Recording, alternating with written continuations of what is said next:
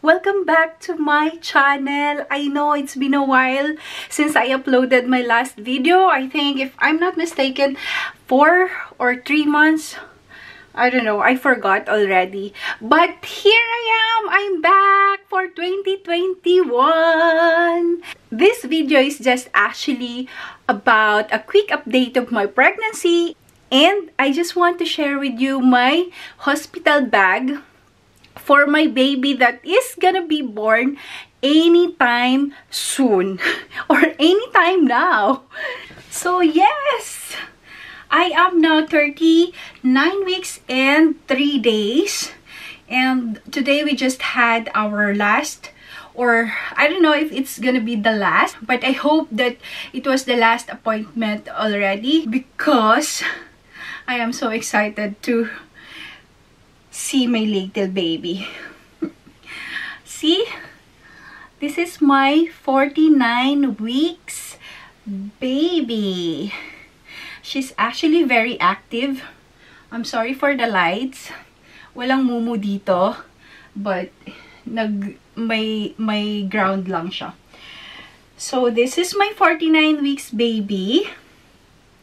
See, I'm so ready to pop! Ayan na siya. Mababa na siya, diba? See? Actually, I'm very happy kasi as per the midwife earlier on our appointment, she said that my baby is already very, very down there. So she is literally preparing herself also to go out, which is very good kasi I have been praying really hard to have a normal delivery.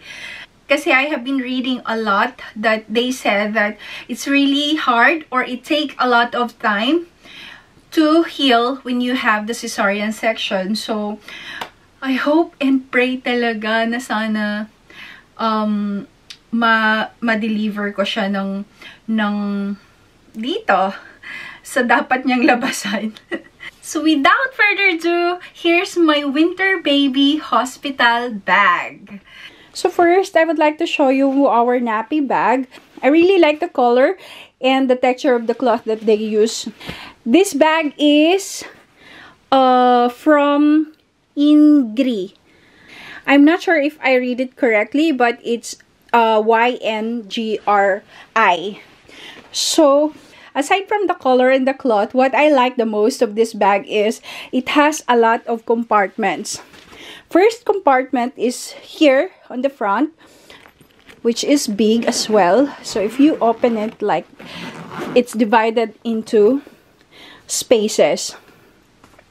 And the main compartment here has a wide space, ayan, that you can have. Tapos, there's another small compartment that you can use as well with zipper inside. Tapos, the last one is at the back. Oh no, this is not the last one. The last one is on the both sides. Ayan. The one at the back has also its zipper. But, unfortunately, this bag cannot accommodate everything na dadalhin namin for baby. So, I've decided to pack the clothes separately na lang. So, let me show you what we have here in the nappy bag. So, here, in this compartment, I prepared, or I will be bringing 10 pieces of her nappies. So, it's newborn nappies, 5 each compartment. Though I am planning to breastfeed, I just prepared 2 feeding bottles just in case. So I also have here her dummies pacifier. It's 2 pieces.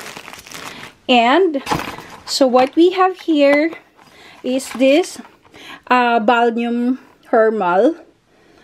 Yeah, this is actually an oil to be used for baby's bath or shower.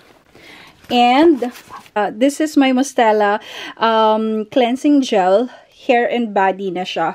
So, and next, inotiol. This is for rashes, baby rashes. And next are wipes. This is cotton wipes. You just need to use water. I prefer to use this than the normal cotton balls because this is bigger. And I have the normal baby wipes here. So that's all. That's all for this bag actually.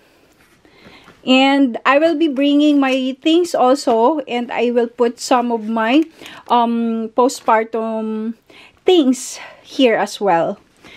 So yes, that's it, and we will proceed to the clothes that I have prepared here.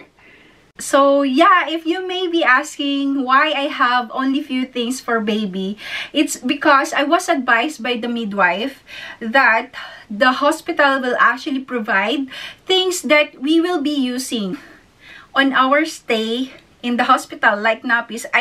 I actually don't need to bring nappies with me, pero I chose to just bring, just in case. It's just better to have some for ourselves. So, yun. That's why I only have these things with us. And now, let's proceed to my baby Clar. Or, Clar.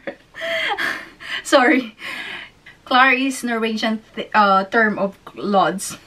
So, for those who are asking why this video is actually titled Winter Baby Hospital Bag Edition, it's because we are here in Norway and it's currently winter here, January. We are in the middle of winter.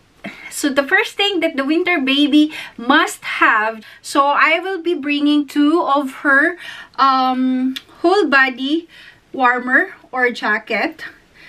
These two. This one with footy and mittens. And this one is just whole body. So, ayan. Two of this. And swaddles. I have 1, 2, 3, 4, 5 swaddles for her.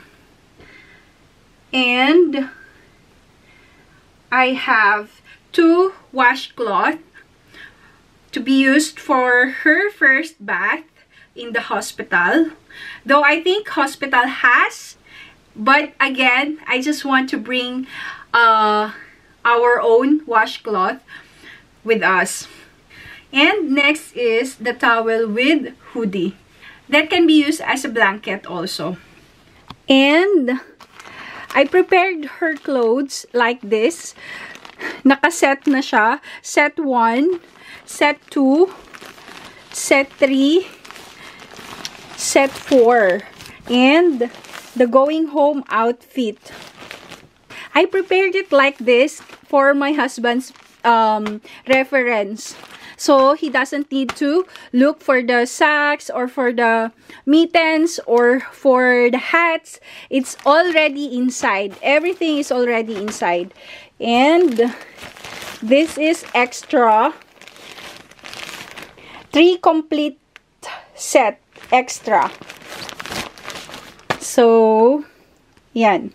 So, I am not showing all the sets that I prepared. Pero, basically, all the sets contains 1 body, 1 pair of socks, and 1 hat. But, for example, the set 1, because the body has built-in footies, so I just have hat to be paired with it. And yes, I am having contraction now. Oof. Ang tigas niya. So, yes. That's pretty much it for our winter baby hospital bag. I hope nag-enjoy kayo sa panonood. And yeah, just one good tip. If you are going to prepare your hospital bag, see to it to do it like this.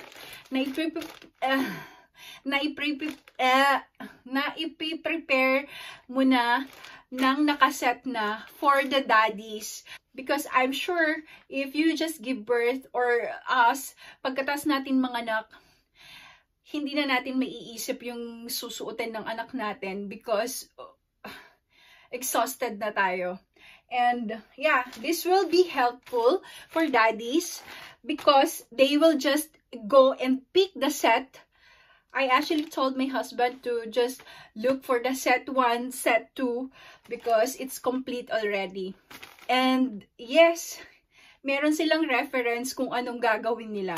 So ayan, set 1, set 2. I actually made my husband's life easy because of this. So, wish me luck. That's it, guys. Wish me luck. And pag-pray niyo po ako, sana safe kami ni baby during the birth. And yes, please abangan niyo po yung birth vlog namin soon. Kasi mag-video kami sa hospital. And yes, that's it. Thank you for watching. Happy New Year again. Be safe, be well. Babush, see you in my next video.